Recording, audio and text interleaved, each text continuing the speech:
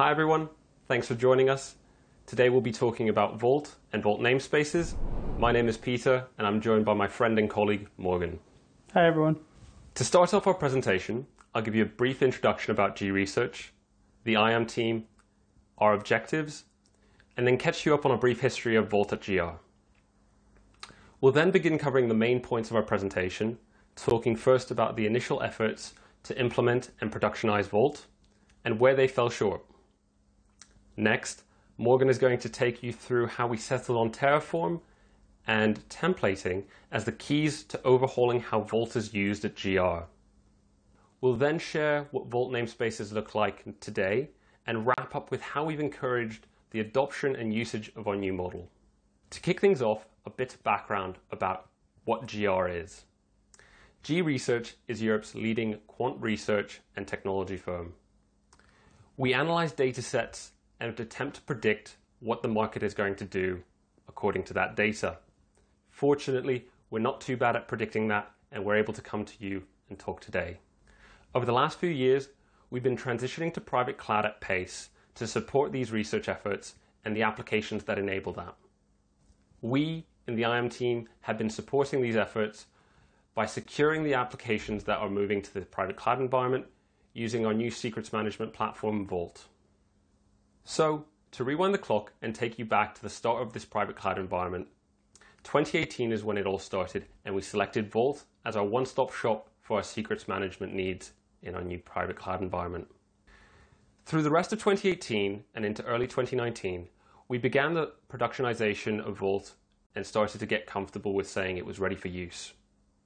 However, we were still finding our way with the usage patterns and had some operational overheads with our configuration and infrastructure as code approaches. In 2020, our early missteps in the productionization came back to bite us in the form of operational burden and friction for both the customer and IAM.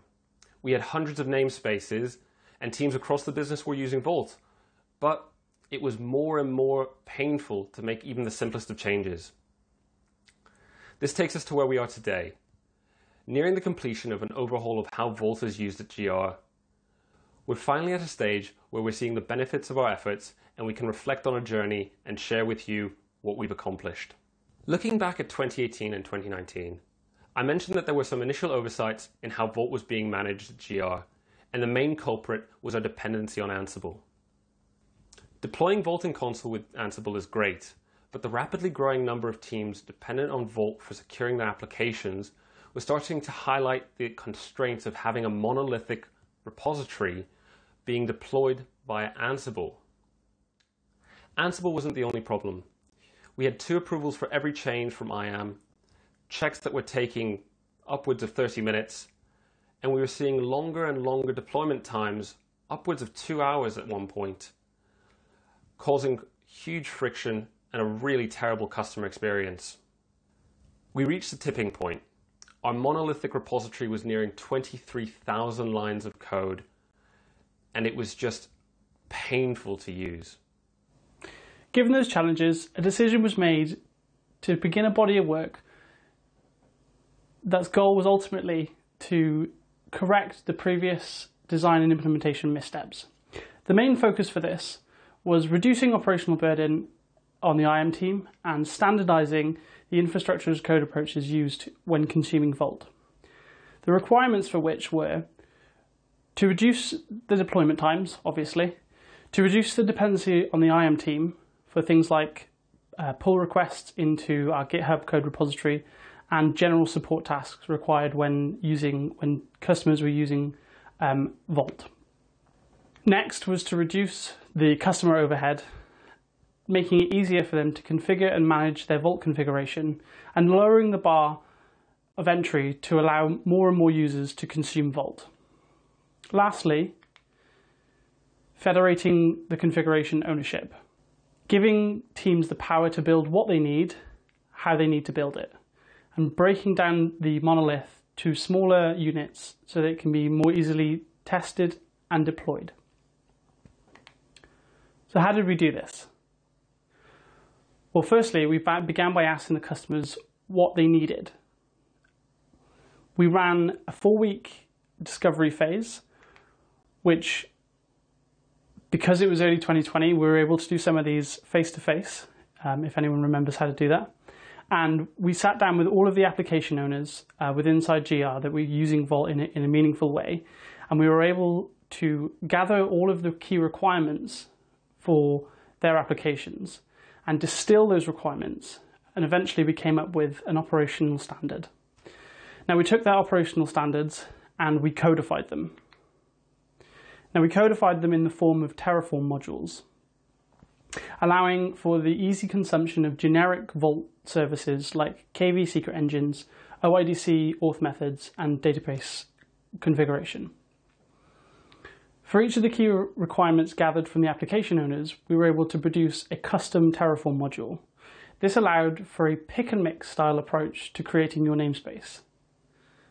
This enabled customers to pull in additional functionality after their initial creation of their namespace, as their use cases and requirements changed over time. For instance, when we first deployed our Vault namespaces, the standard auth method was LDAP. As 2020 rolled on, the security requirements changed, and we needed to move all of the namespaces that were currently using Vault, all of the teams that had namespaces inside Vault, to use OIDC.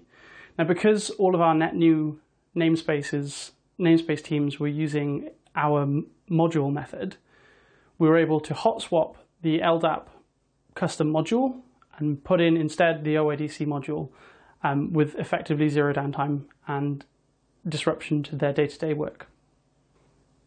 Each of the custom modules also were versioned independent of one another. This allowed for feature toggling over time and blue-green deployments as we moved and enabled more functionality throughout over time. Each namespace that was given to a team acted as a meta module, pulling in the custom modules as and when they needed them. And finally, supporting all of that, we implemented guardrails that would allow 90% of our customers to consume Vault with little to no interaction from the IAM team. Most notably, base policies. These base policies restricted some functionality within inside Vault, providing smooth user experiences while maintaining flexibility for future use cases. We'll talk a little bit more about that later. So what does a namespace look like, and how do we use one? So if a team decides to provision a namespace using our model, they receive the following. Authentication methods. The authentication types we support are based upon the requirements gathered in the first initial discovery. So these are things like LDAP, obviously initially, as we've already discussed, OIDC, Kubernetes integration, service accounts, and app roles. The ACL guardrails that we've already discussed, which allowed for the prevention of misconfiguration when users were self-serving their namespaces, but also the misuse of namespaces. So one of the challenges we had when we initially designed the solution was we didn't want to have infinite child namespaces created inside our Vault namespaces. So this is where the initial guardrail and base policies were born. We needed a way of preventing users from creating resources that would put a strain on our Vault infrastructure. And then in addition to the obvious KVV2 secret engine and database secret engine, we also created two additional secret engines. First, GR metadata. This endpoint stores owner information, application ID, data integrity, and classification status.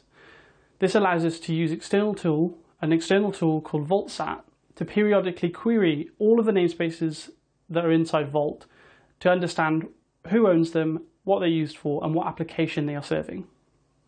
And then lastly, we created the secret deposit.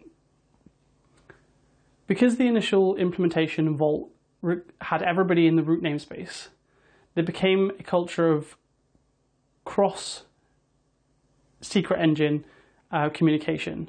This meant that secrets were being shared inside Vault between teams, which flies in the face of what Vault should be used for. So being the IAM team and understanding that these requirements on the teams would take a long time to unlearn, these things would take a long time for them to unlearn, we provided them with the ability to airdrop secrets from one namespace to another. Now, if the database team, for instance, was to write into the secret deposit path, they would not be able to read back that secret, but the owner of that namespace would only be able to read that secret. Reflecting on a horrible configuration repository, the long checks and longer deployment times, refining the customer experience was paramount. We looked to revamp the process from the moment an engineer or service engineer. We looked to revamp the process from the moment an application or service engineer needed to start using Vault. To get started, users would clone our Vault Terraform namespaces repository and work through an initial script prompting them for things like the Vault namespace name, its classification, and what application it would belong to. Next, the user would submit a pull request to the repository, which would be reviewed by one member of the IAM team, and only once. Fortunately, from this step on, IAM would no longer be involved, as the resource owner defined at the creation step would now be prompted for future approvals for any configuration changes. Next, we went on to testing and deploying the pull request. We overhauled this process by beginning with the testing. This was done in an ephemeral container to ensure that any code that was deployed against Vault would run just fine and not affect our production deployment at all.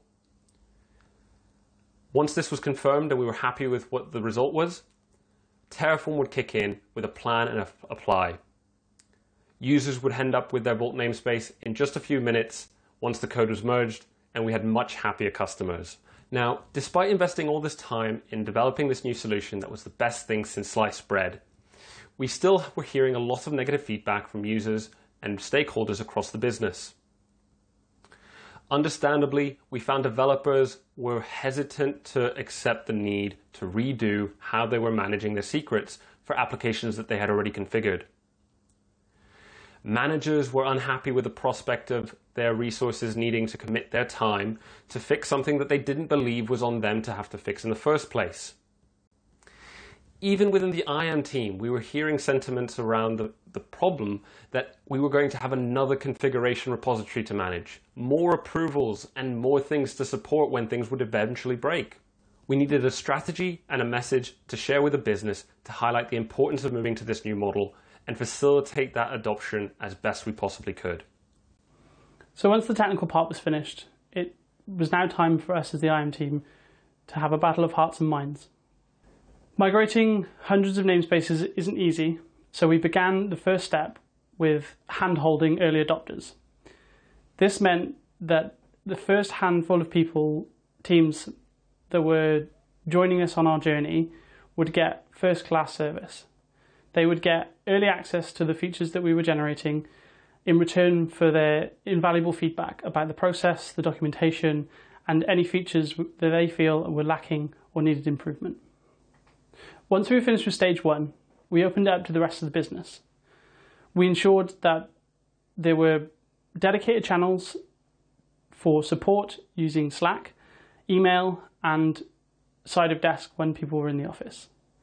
This was to ensure that anybody onboarding on to the new process had immediate access to the IAM team and the people who created the solution.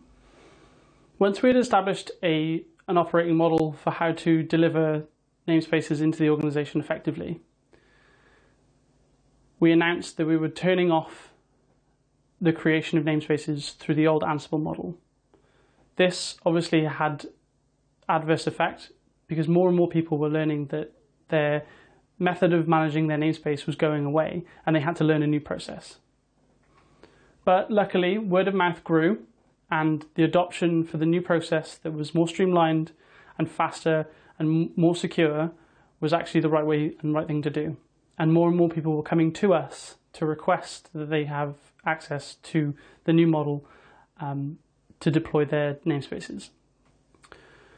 Then we had to tackle the namespaces that were already being configured, not just the net new. We as the IAM team migrated over 100 traditionally managed namespaces from Ansible into the new model because they were crying out for a faster and more effective way to deploy their namespaces. This obviously had other challenges around changing the way that they interacted with Vault and their applications, but we were using our support channels, we were able to give them a first-class service. And decommissioning the old model, we're now working towards turning off Ansible and its features in its entirety. So as Morgan has alluded, we're not quite at the finish line. We're finally at a stage though where we can reflect on our journey and share what we've learned with you today. Earlier this year, we've stopped allowing any namespaces to be created using the old model, and we've stopped having most of the configuration being deployed from Ansible as well. We're now at a stage where we're broadening the feature set available within namespaces, and we're expanding on the nice-to-haves that encourage people more and more to migrate. Later this year, we're hoping to move full steam towards decommissioning the remainder of the Ansible-based configuration deployments. And hopefully, we'll see a major milestone hit and exceeded, which reflects a lot of work over the past 18 months for us. We look forward to looking beyond Q4 and the things that it offers for our roadmap. It offers features like tighter integration with other services and potentially more custom plugins, and for us to finally start focusing on developing more and more things for Vault now that we've got our customers happy and enjoying what they're actually using. So, in closing, we'd like to share a few final thoughts, and hopefully that you can go away and apply these to your own situations. Firstly, it's critical to ensure that you don't just pick what's right and easy for the time that you're in right now. You've got to ensure that you've got the right tools that meet your business needs for now and well into the future, having understood your requirements. Understanding that the operating model and the stakeholders' requirements must be tackled together. There's no point designing a solution in a vacuum to later find out that the requirements were never met or have changed in the meantime. To expand on that, the adoption cannot be done separate from the solution. Engagement with teams across the business has been critical in the take-up of our model. In fact, it's been really important for us to get to where we are today with the support from other teams, and I don't think we could have managed this without having close ties to the teams and functions across the organization that represent using secrets within applications. And finally, success is not just dependent on the technology. As I hope we've demonstrated today, it's important to look at the people and the processes as well and give them the time that they deserve when undertaking a migration such as this. I'd just like to say thank you very much for listening today. I've been Morgan Atkins. I'm Pete. Have a wonderful evening.